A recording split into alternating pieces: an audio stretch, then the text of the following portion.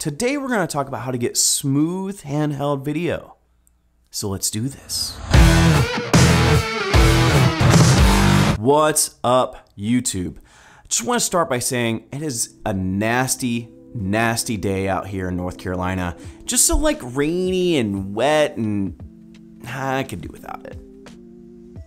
Yeah. Before I get started, I did want to remind you, as I have for the last couple weeks, you still have some time for the small rig multi-tool giveaway. I'm not going to give all the details again because it seems long. Just go watch the video that I put up in the corner here, and they'll give you all the details to win a small rig multi-tool. I think I've got this down.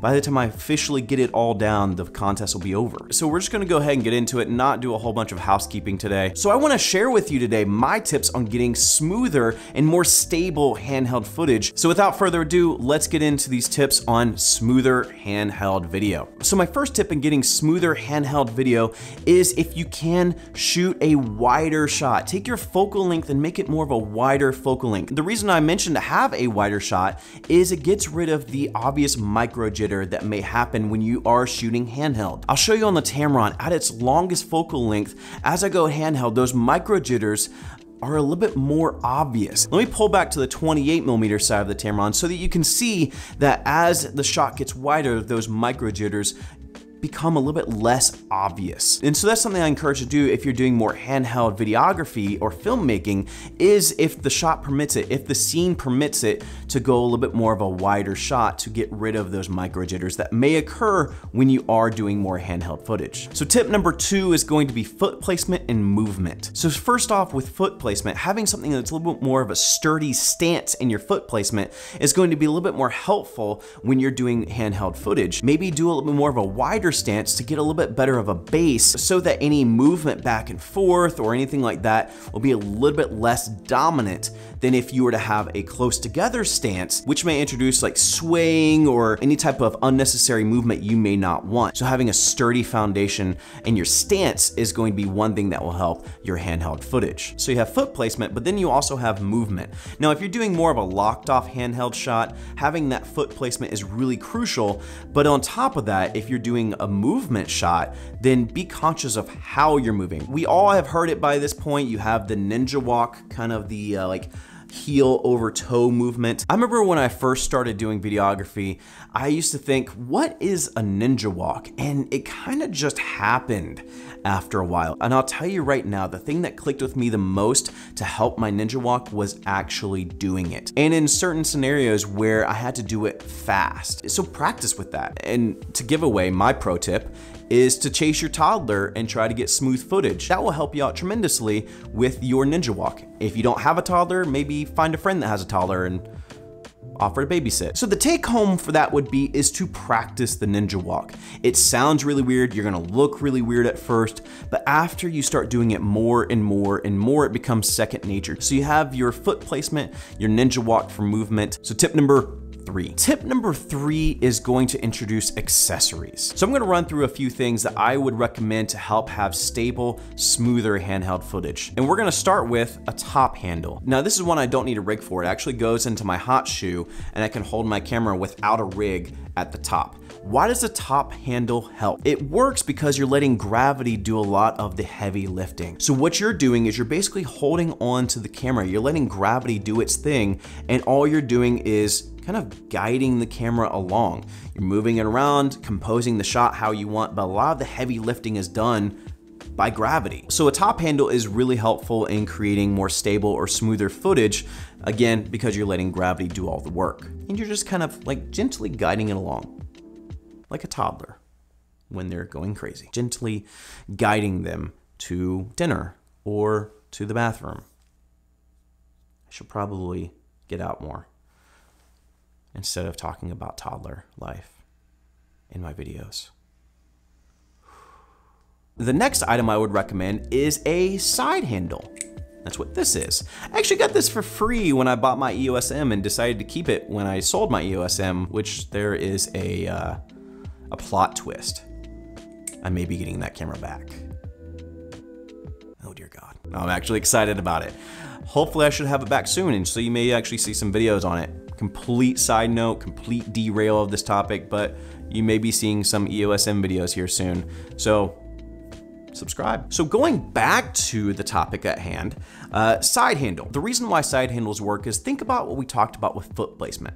A lot of times when you have a wider stance, the more stable your body is going to be when you're standing. Same thing applies with these side grips. The wider the grip is going to be, the more just like real estate you're holding on to. Having that wider grip will help your shot be a little bit more stable. So introduce side handles. I have one, maybe introduce two to have just a little bit more of a wide shot. If you look at any professional camera operator, a lot of times they're doing shoulder rigs, and a part of that shoulder rig is wider grips. Again, with those wider grips, it helps eliminate some of those micro jitters. And so having side handles will be helpful as well. In general, one thing that will help out your handheld footage is to potentially rig up your camera. Now, I'm not a huge fan of this, but I know a lot of people that will rig up a camera, have a battery pack, have like side grips, have a top handle, everything, the whole 9 yards. They'll just massive rig. But the reason why I recommend to rig up your camera is because it creates more weight.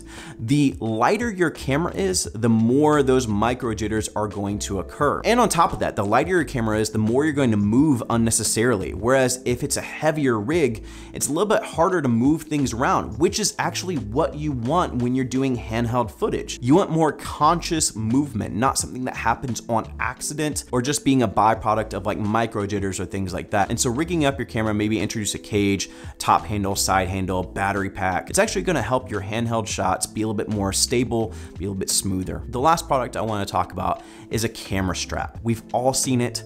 We've all seen the camera strap trick on how to get smoother footage by using a camera strap. But if you have not, I want to mention what you're going to do with your camera strap. So what you're going to do with your camera strap is you're going to obviously attach it to your camera, but once you have your camera attached, you're going to tighten the camera strap enough to where as you're holding your camera, you're creating tension on the back of your neck with the camera strap. One, that tension will help get rid of some of those micro jitters, but also you're introducing a third point of contact, which is a great segue into my last tip for better handheld footage, and that is multiple points of contact. Scary good transition. But having multiple points of contact on your camera, I don't know why I still have this on, will help your footage be smoother. And this is actually, I saved this for last because this is actually my favorite option. Multiple points of contact can actually mean a few different things. You can start by having 2 points of contact, either have your hand on the side of the camera and the bottom of the camera, or if you're using side handles on your camera, having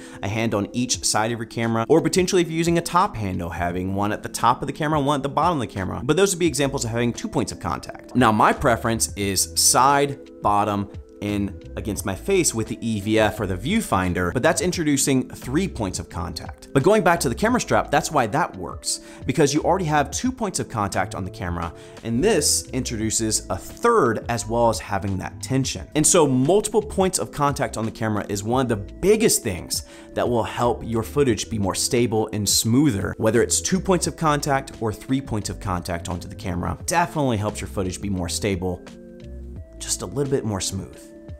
Smooth criminal. So those are some of the things that I do or I use to help my handheld footage be a little bit more stable, a little bit smoother. Now, with all those tips being said, one of the things I would also recommend is to just be smart about how you edit the footage. Mask your imperfections on your footage with how you edit it.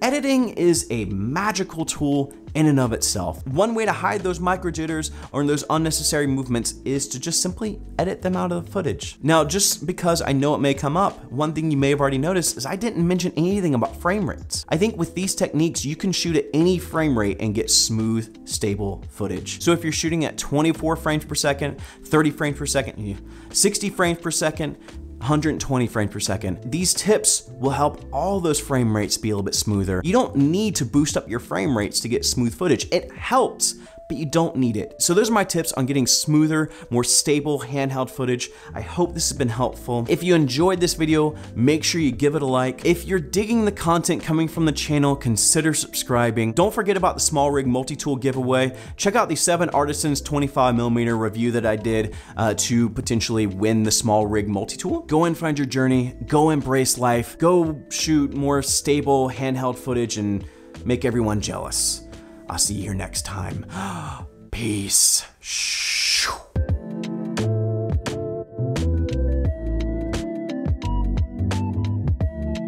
Having multiple points, I feel like like a burp is coming this entire time. Remember to check out the 24. Remember to check out the 20.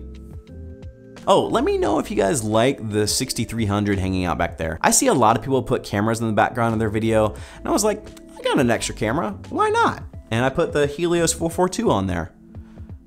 It's not like super impressive, but it's a camera.